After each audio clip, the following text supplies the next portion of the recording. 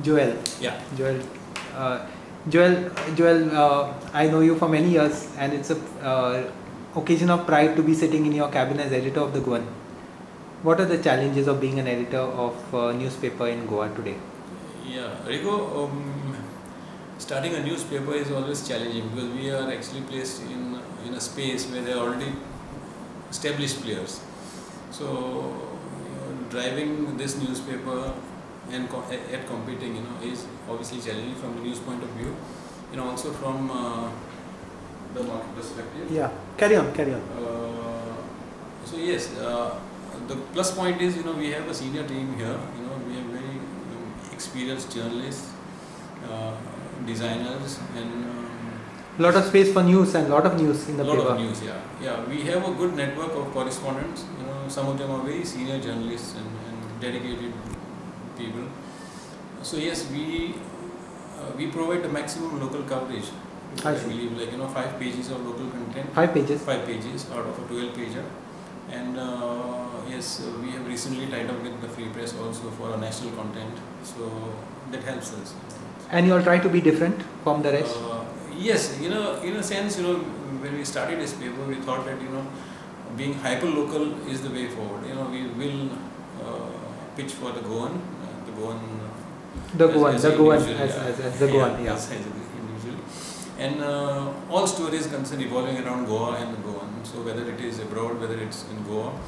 So that was one way where we can establish ourselves and create that kind of a space, in between this other big players in the market. Sister publications are Bangaramui, the Konkani paper, and Prudent Network. So you all share content with them? No, sister content, we have, it's a Fomento Media group. Yeah. Okay.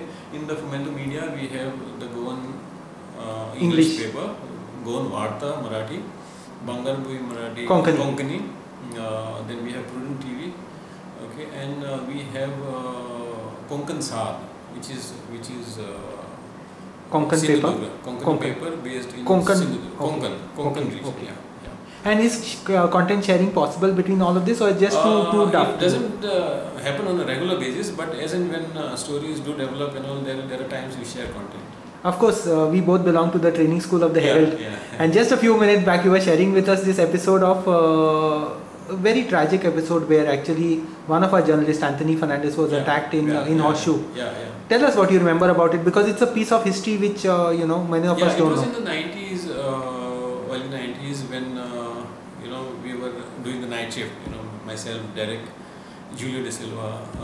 We went for dinner at Avanti around 9:30, somewhere at that time. And Anton and Norman Dantas, who was the assistant editor there.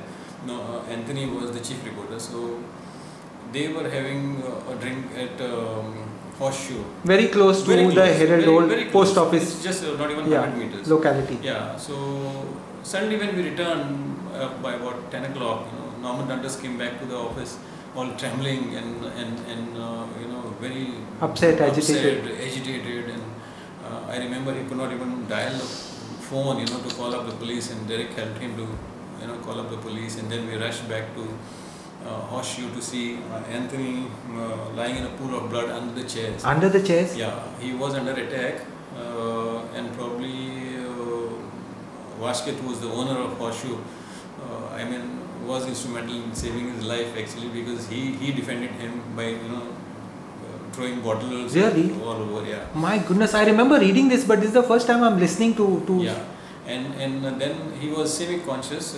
Semi-conscious? Yeah, Anthony, he was trembling, all of that. He was full of blood. He got cuts on his head, and he was shifted immediately to. Police came over, and he was shifted to GMC. But wow. It was very, very close. What a story! Yeah. Just one last question. What are the challenges of new people entering the field? Do you get the kind of people you're looking for? Do you want them to have more skills? Are we doing a good job in training? Is Goa doing a job in training young people, or there is a gap?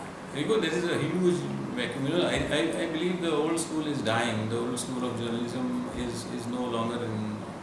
Very few people scattered here and there. But the new breed which is coming is really not coming over.